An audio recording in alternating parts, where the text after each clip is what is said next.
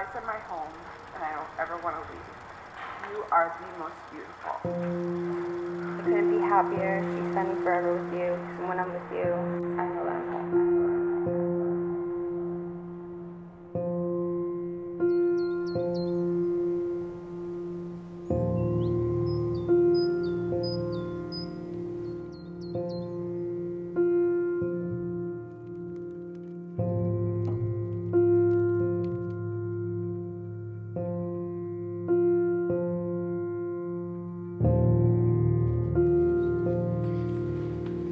I love you, not only for what you are, but for what I am when I'm with you. I love you not only for what you have made of yourself, but for what you are making of me. I love you for the part of me that you bring out. I love you for putting your hand into my heaped up heart and passing over all the foolish, weak things that you can't help dimly seeing there. And for drawing out into the light all the beautiful belongings that no one else had looked quite far enough to find.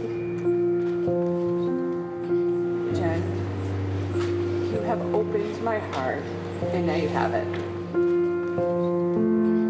You have brought a piece of me alive that I didn't know existed or is allowed to be. You are who I want to grow old and laugh with every day. To seal the vows you have shared with each other by the giving and receiving of rings. The perfect circle of the ring symbolizes eternity. The precious metal that came from the ground as a rough ore and heated and purified, shaped and polished. Something beautiful was made from raw elements. Love is like that. It comes from humble beginnings, made by imperfect beings. It is the process of making something beautiful where there was once nothing at all. As a sign of my love,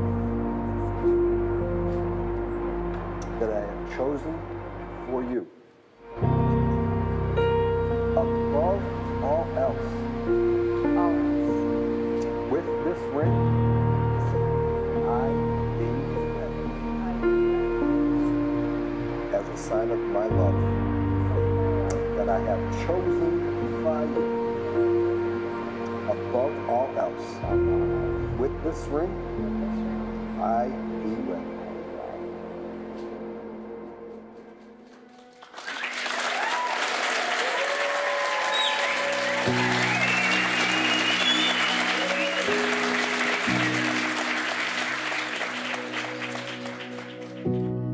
So when she first mentioned Laura's name to me, she's grinning ear to ear, telltale sign that something's going on. She goes, "Hey Brian, I'm gonna have my friend Laura over tonight." So with Jen being gay and all, you're not sure who's just a friend and who could be a potential girlfriend, but by that grin on her face, I knew she was excited to see Laura that night. So on my ride home, I started thinking to myself, I'm gonna bust her chops a little bit. What can I say? What am I gonna do? Make things a little uncomfortable. It's just the younger brother in me, I guess. It didn't take long for my attitude to go to how am I gonna bust this chick's chops to how am I gonna make sure she sticks around.